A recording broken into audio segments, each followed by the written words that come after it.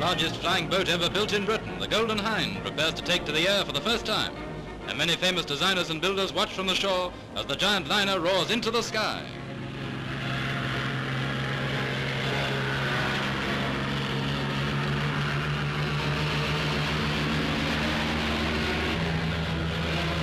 Over Rochester Castle she zooms at nearly 200 miles an hour, but that's only ticking over. And down to a perfect landing.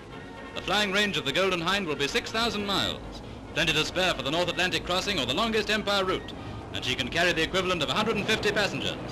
So with planes for war and planes for peace, Britain's air might marches on.